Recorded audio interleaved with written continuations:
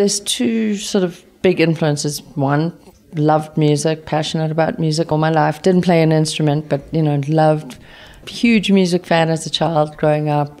We didn't have much, access. I grew up I was sort of the end of the apartheid era. Apartheid ended when I was a young girl, so what music I had was kind of limited to what people would bring back from overseas or what we'd hear on the radio, and I used to make my own mixtapes and all that fun stuff, but I really wanted to work with music, do a visual component to music, and then be part of a movement that told stories for change. I think that was really, really important. And for some reason, music as an art form has always been so complementary to changing the world. I think that the two go hand in hand for me.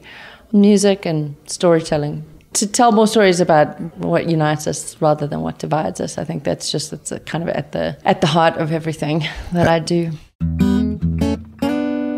Brian Smith here, and welcome to the Dreampath podcast, where I try to get inside the heads of talented creatives from all over the world.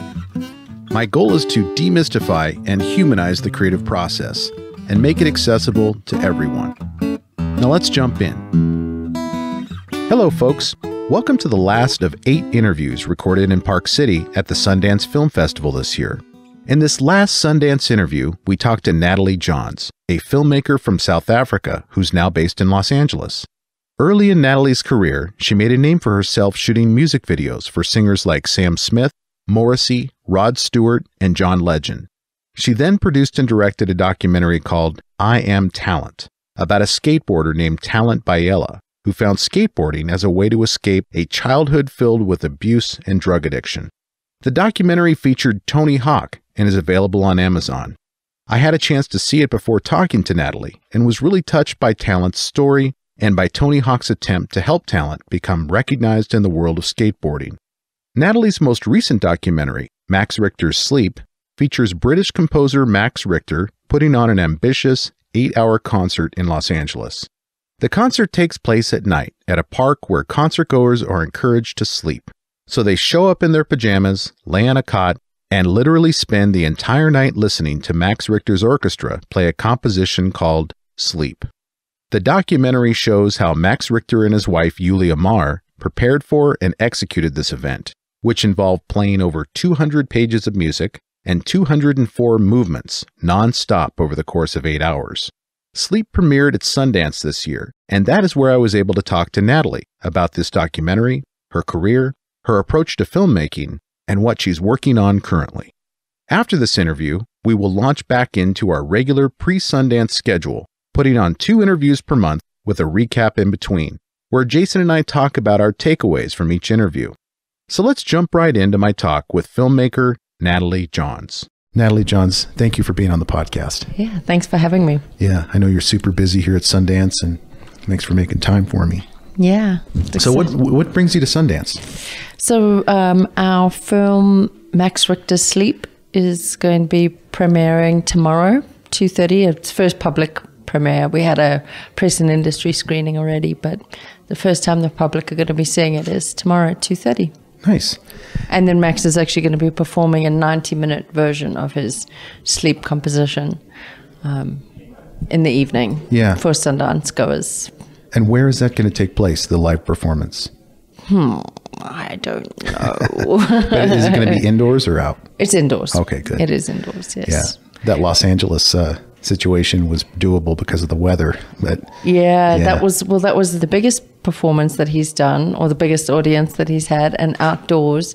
I think we had 650 people on camp beds outside in Grand Park. It was beautiful, beautiful starry night, gorgeous night. Yeah, well, let's talk about that, because I did have the good fortune to get a screener for that film, and I watched it, and I was struck by how many people were interested in showing up to this outdoor concert with a bunch of strangers, laying down on a cot and literally spending all night and sleeping during this performance.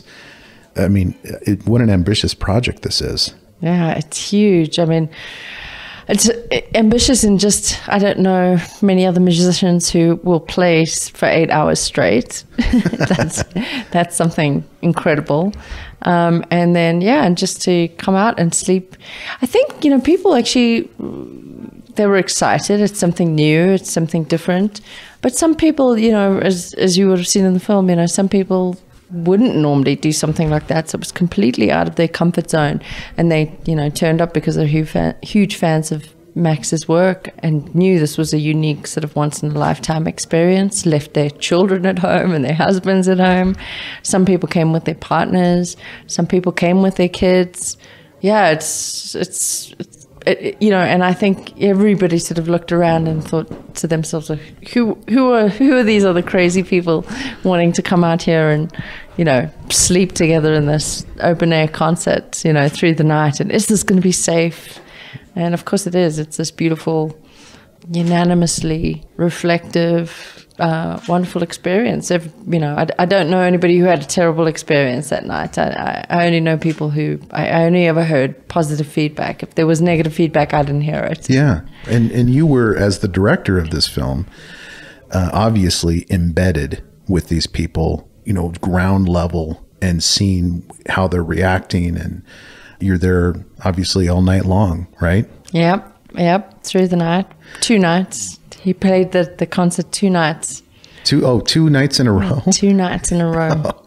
So how did you get involved in the project? I do a little bit of work. Well, I do a lot of work. I've done a lot of work over the years with a company, an executive producer called Julie Jakobek and Jar Films, and another executive producer, Stefan Dimitriou, on Globe Productions, and both of them were collaborating with Max and Julia on, they wanted to create a documentary to tell the story of the work, and they introduced my work to Max and Julia. Max and Julia had been creating the events and the compositions for, almost 2 decades, but definitely sort of starting to present it to the world as early as 2015. And when wanting to tell the story of it for a long time. And I think, after years and years of trying, and it just took a long time to get people on board. And by the time people were on board, I think Julia was like, okay, it's time for somebody else to maybe tell the story. Maybe I don't know if she thought maybe we're too close to it, but I definitely think it was a really good call, because I don't think that they would have been able to reflect so honestly about it if it was, them telling their own story. Like for me, I sort of dug a little deeper and found maybe a slightly different nuance to the story than they would have told if it was just told in the first person experience of it. So what attracted you to the project? I mean, have you ever filmed people sleeping before? I guess my wife, when I'm trying to convince her that she snores. It's a rare thing. Yeah. I mean, that's not exactly what attracted me to the project. I think the ambition, the sort of pure nature of the project, the pure sort of heart of the project. It was an incredibly ambitious project, but it's ambitious for this very intimate, vulnerable experience. And I think their ambition was to create space and a collective experience and something so unique. It was such a generous offering, such a generous artwork, if you like. Generous on the part of Max and Julia, but also generous on the part of the people who, the concert goers. Exactly. Yeah. Incredibly generous experience, and I think that's the number one thing that sort of drew me to the project, was just the scope, the scale, this kind of the uniqueness of it, and I know that anything that is that ambitious and that out of the box and doesn't sort of fit neatly into what everybody else would do or how you could do it. I know that sort of work often comes at sort of at a great cost. There's a lot of sacrifice involved in that, and there's a lot of story behind that. And I think a common theme in my work and in the stories that I tell is this sort of, how do you pursue the thing you love? How do you build a life around doing this, whatever you're passionate about? And so I gravitate towards people who are doing that and have done that successfully and are, and have really sort of, had to employ all the grit that they have to keep doing what they love. That is maybe the story of my own life. So I gravitate towards stories like that, and I could see it in sort of spades, you know, with this project. Well, I had the benefit of seeing I Am Talent this morning. I watched it to prepare for the interview, and that's how you pronounce his name, right? Is it Talent? Yeah. The skateboarder from South Africa, Tony Hawk, was involved, and I don't know if you could find a more polar opposite documentary to take on after I Am Talent, than Sleep, because Talent is obviously a very kinetic person, you know, very movement oriented documentary, and it's also internal. There's also a struggle with you know, drugs and relationships and poverty and that type of thing, but a lot of movement to work with, which must be great as a filmmaker to be able to just capture an athlete like that on film. But then to go to Max, whose contribution is more auditory than anything else. You know, your portfolio, I would say, is pretty well rounded at this point. But there's a very strong connection between the two works. If you see Talent, his drive to skateboarding saved him. Music saved Max. It's the same thing. And that's what I'm saying. Building a life in film and art saved Yulia. It's the same thing. It's and their collaboration, Max's and Yulia's collaboration, is so beautiful and so special. That work that they do together, that passion that they share for the creation of this. It's different. It's art, but what Talent's doing on the board is art to me. What he's doing on a skateboard is art. When the way he interprets a spot or a transition skate spot or a street skate spot, like, that's art. And him being able to do that, to do what he loves and to build a life for himself, doing that, you know, pursuing his passion, like. That's a sort of common theme, I think, in a lot of the stories of artists and creators and people who are existing in the fringes. You know, I feel like Max and Yulia as artists have existed in the fringes for a very long time, and it's hard to stay there. It's a real struggle, and it was the same for Talent, and Talent still, you know, struggles with that. He's renowned, he's revered, he's loved, but is he the showman that is winning all the competitions? No, it's like there's something else. There's something that's like almost intangible, but so pure about what he does, and what, you know, and what he's pursuing. And I see that in Max and Yulia. It's so pure. It's not, you will not make money performing these Sleep concerts because they are so expensive to put on. If you imagine getting the musicians to these places in the world, paying for them to play all the way through the night, and all the security and the cot beds, and you can't have thousands of people at a concert like this to like make the money back. You know, it's almost like a loss. You're almost running at a loss. You're just barely scraping by to get these things on, and yet, why do you do it? You know, you do it because you just can't. You can't not do it. You do it because you've got something it's so important to you that space is so meaningful to Max and Yulia, and creating that ambitious experience, that beautiful, vulnerable experience, was so important to them. They couldn't not do it. I'm glad you brought up that word vulnerability, because that's a great way to describe the contribution of the audience, by making themselves vulnerable, sleeping with all these, you know, sleeping amongst all these strangers on these cots. Some of them, you know, that's, I don't know that there's a more vulnerable time in your day than when you're in bed sleeping. Yeah. But everybody is experiencing this orchestral presentation, this concert together, and the collective experience. It really is beautiful. And obviously, this is not something that a musician would do for the money. And that's also what makes it so beautiful. The sacrifice. Incredible sacrifice. Yeah. Incredible sacrifice. I mean, all of the rehearsal time, and 200 and some pages of sheet music, and 203 or 4 movements. 204 movements. Yeah. It's incredible. It's an incredible undertaking. And I think, you know, just the endurance that it takes to perform it. And also, you know, I don't want to underplay as well that how challenging it is to be able to present this to the world. Like the time and effort and the hard work that Yulia put into imagining how people could experience these compositions and what that experience might be, and to bring people on board and to figure out, you know, when you make something that's really unique, a unique piece of art, one of the hardest things to do is to be able to speak about it. And the thought and the time and the energy and the effort sort of put into trying to get people to listen and to understand what you're talking about, like that takes a lot. It takes a lot out of you, you know, and it takes a lot of commitment and a lot of like really sort of, again, pure heart, fundamental belief in what you're doing and what they were doing together. And, you know, I can't state it enough, like Julia's voice was so important in the film, and Julia's collaboration with Max and what they were both bringing to the table. That's what really makes Sleep this profound experience for people. And then, yes, the contribution of the audience, and Max and Julia respect that contribution so much. You know, when they were talking to me about the film, and I was asking them to really come out of their comfort zones. Both of them are incredibly shy people and really like not interested in being in the spotlight at all.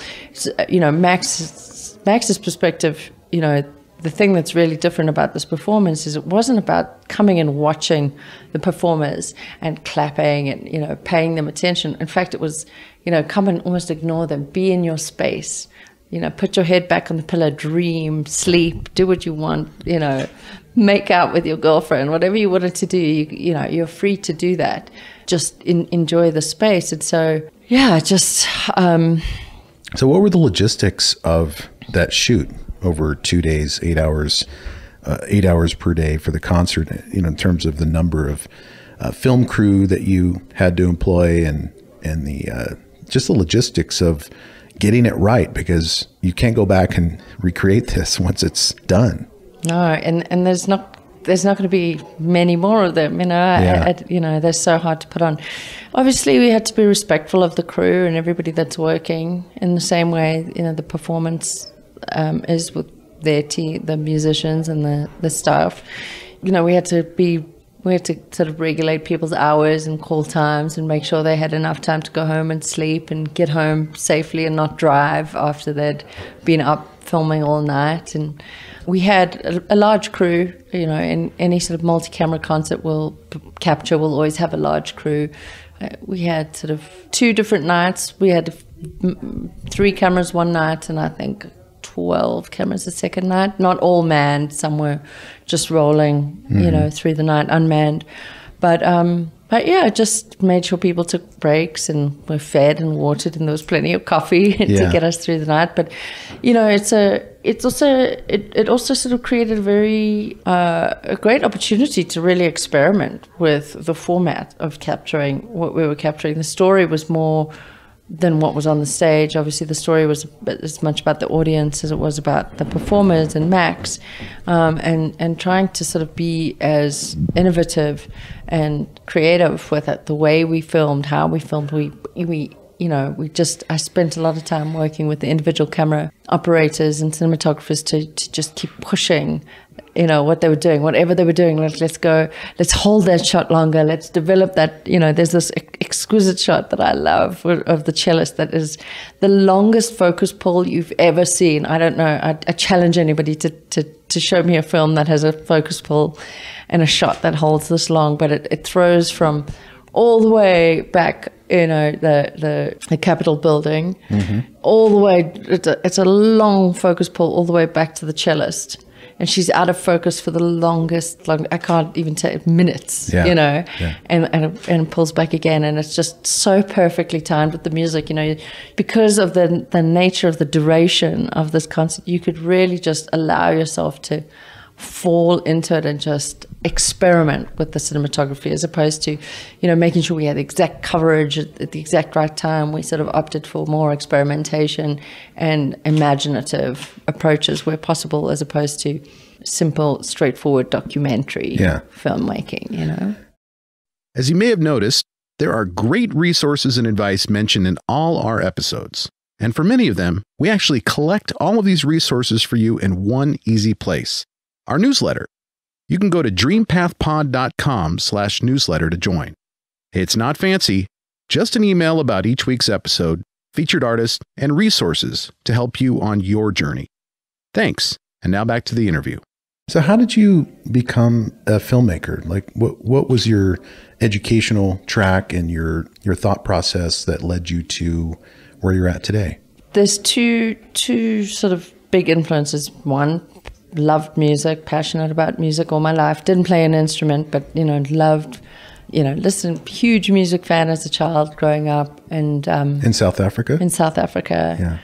We didn't have much, access. I grew up during, I was sort of the end of the apartheid era. Apartheid ended when I was a young girl, so what music I had was kind of limited to what people would bring back from overseas or what we'd hear on the radio, and I used to make my own mixtapes and all that fun stuff, but I really wanted to work with music, do a visual component to music, and then equally parallel was this sort of being very confused and by the world that I grew up in, this apartheid era, and really wanting to be part of a movement that told stories for change. I think that was really, really important. And for some reason, music as an art form has always been so complementary to changing the world. I think that the two go hand in hand for me. So music and storytelling. Yeah. To tell more stories about what unites us rather than what divides us. I think it's kind of at the heart of everything that I do. How did you get the technical skill to be able to direct a documentary? I spent a long time producing for other directors, but I produced a lot of music film. I did a lot of television. I pretty much spent my 20s working on high-end, big multi-camera events, and quite often we did special events to raise money or raise awareness for a cause. So I did a lot of that. But I was always writing, watching, making, and really I got out there and made it. When I was desperate to direct. I never wanted to produce or do anything else. I wanted to write and direct my own work.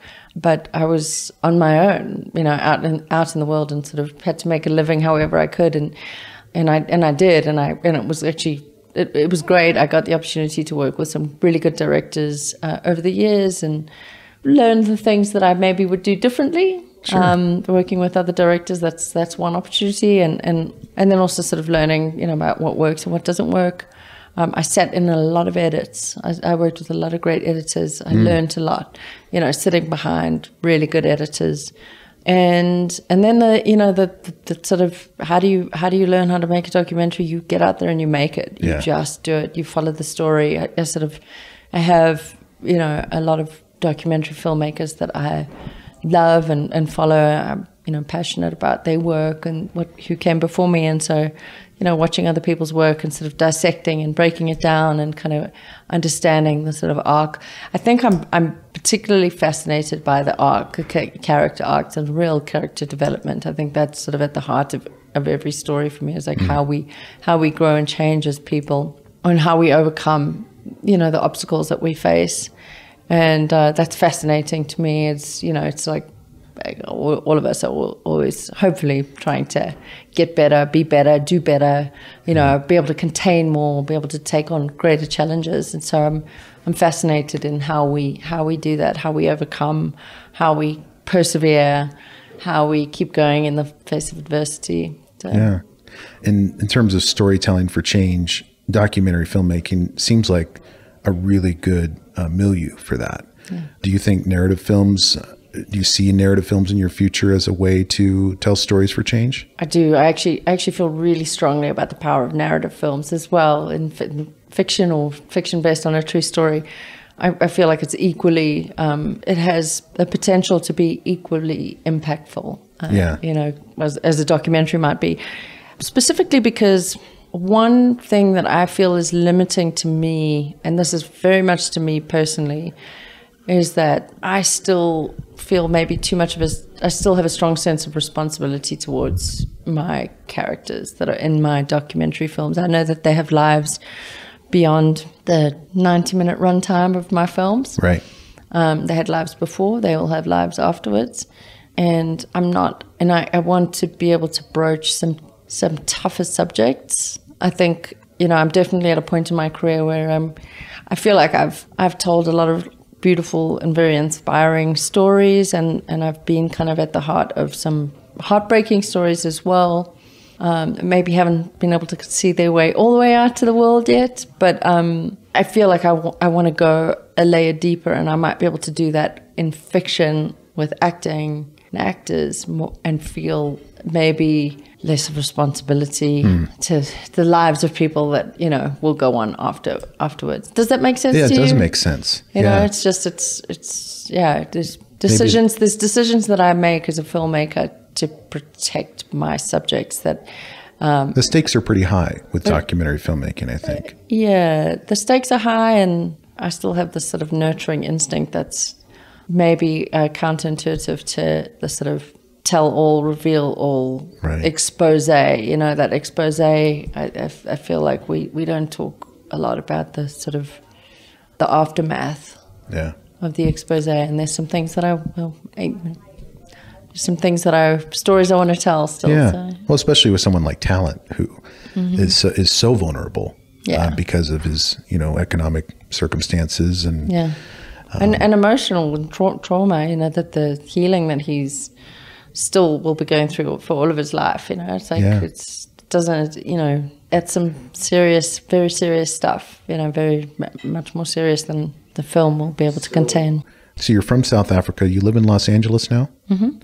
How important is it to be in Los Angeles if you're a filmmaker? I mean, I think it depends on what you're making. It's useful to be in Los Angeles because there's such a wealth of talent around you. You know, you can really sort of crew up and collaborate with so many different people. I have lived in London and New York, and I ended up in Los Angeles about 7 years ago. And I think whilst I've had successful times in these other major cities, and South Africa obviously as well, I enjoy collaborating with different people. I enjoy finding the right people for the particular project that are suited for that project, because I think, you know, different voices at different stories help articulate or understand stories differently. And I like that sort of, you know, there's such a wide net of talent in Los Angeles and people coming through that, and there's a sort of such a mix of formats and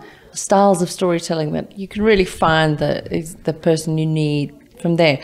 But I will say that, you know, if you look at the teams of people that I sort of tend to collect around a project, there's a few people that are in the inner circle, the family, but they come from all over the world. Yeah. There's South Africans, English, Iranian, you know, it's a mix. Nice. What about future projects that we can look forward to seeing that you are working on and are excited about? I have a short film piece of fiction that I wrote and want to direct and produce. It's 8 pages, 8 minutes of sort of high drama. That I'll be working on this year. So there's that, and I have another music project that's been a long project in the works that I sort of dip in and out of. It's definitely a passion project of mine, and, you know, something that I'd love to finish this year if I could. And some other things I can't speak about just yet. Yeah. Series. I hear that answer a lot. I can't talk about it. It's hard to talk about stuff. You know, I worked on a project that I worked on for quite a few years, and I talked about it a lot, and it never saw the light of day. And it's just one of those projects that there's, you know, it's nobody's fault. It's just one of those things that happens. Yeah. It will happen in every filmmaker's career. Mm-hmm. You learn your lesson. I noticed in your filmography, you worked with Sam Smith and Morrissey.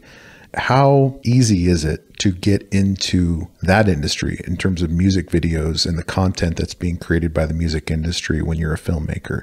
Is there a barrier to get in, or how did you manage to put your foot in the door there? Again, I don't think there's so much of a barrier. I think, you know, the way most people get a foot in the door with music, documentary or music videos is you start out with an artist that's probably not a well-known artist, and you make something for them, you know, while they're getting their leg up, and you get a leg up with them. And, you know, you might work with somebody who works at a label that might not be so high up, and as your career sort of progresses, their career progresses. And, you know, both Sam Smith and Morrissey I worked with, I was introduced to them through a really great video commissioner called Targa Sahoyan, and she and I have worked together on many projects. She introduced me to John Legend as well, and Brian Jans, another video commissioner. both of those two I sort of accredit, working with a large number of the talent that I work with, because they believed in me, gave me an opportunity, and maybe it was a small opportunity to start, but I sort of did it well, and they loved working with me, and they felt like I would work well with the next artist or the next artist, and it just really depends, and I've also worked with independent artists who weren't on a label, and I just felt super passionate about their music, and I don't think there's any barriers to entry anymore. I think technology is available.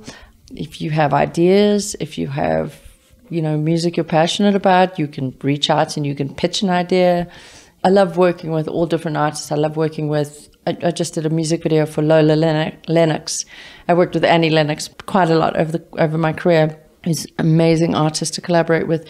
But her daughter Lola is now starting out and reached out to me and said, I've got my first debut single coming out. I don't have a label. I'd love to make a video, and she had some great ideas, and I just wanted to help her and participate. So, that could be any upcoming, when she came to me, she said, do you know an upcoming director who might want to work with me? And because I know Lola and I know her Annie so well, there's such great people to work with. The experience of working with them is always fun and creative. Yeah. That's ultimately, I was just like, I'll do it. I'll do this for the art and for the creative project of it. And there's no barriers to entry. Yeah. You just got to do it. You got to get out there and just do it. Nobody gave me the funding to make I Am Thalente. I just saw that story. Somebody asked me if I could interview him and help him make a little video to get him some sponsorship maybe. And I interviewed him, and I just knew that there was a story there. I had my one camera, I had my own mic, I interviewed, I recorded, and I did the sound myself, and I just knew there was a story. And so, then I did other jobs, and I would, save some budget and, keep building a little budget towards making that film. And I just, step one, step two, took years to make that film.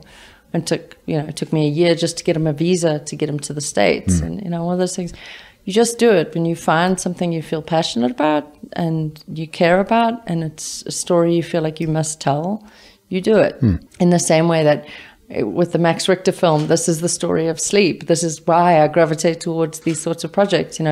Max had to make this composition. He had it in him. He wrote it. It wasn't going to make him, tons of money, and it was going to be hard to present. And Yulia, him and Yulia had been having these discussions about what it would be like to experience his music in a different way, where you weren't sitting, watching, paying attention, where you were able to drift in and out of sleep and play in this liminal space, and they just did that because they just had to. They had to create this experience, and so you just do it. And they found a way. They found a way to do what they were passionate about, and I feel like as filmmakers and artists, we can do that too. Yeah. So you have to be sensitive enough to know where the story is, be open to receiving that story and seeing it. Yeah. And also it sounds like you have to build relationships with people who perhaps aren't, superstars, but they're people that are like-minded and want to make something that is great. Yeah. And here with Lola, Lola could be the next Billie Eilish. You don't know. And it doesn't matter because you have this relationship with Annie that goes back years, and you want to help Lola create something beautiful. Yeah. So that's awesome. Yeah. It's just do what you love. So hope you can build a supporting life around it, So where can people find you on social media or the internet and follow your work? You can find me on Instagram, Nat Johns, Nat_Johns, and Johns. Johns, yeah. Okay. And on Twitter is Dig for Fire. Oh, okay. Yeah, I'll have to follow you on Twitter. Yeah, that's great.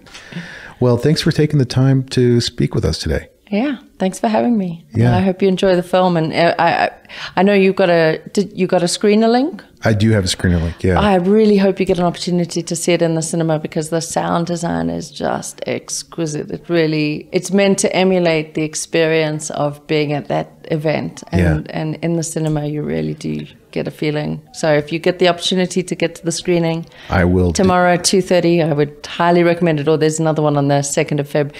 Max is also performing at the festival tomorrow night as well at 9:30. Oh, okay. Yeah. Yeah. Well, that sounds great. All right. Thank you so much. Okay. You're welcome. Thanks for having me.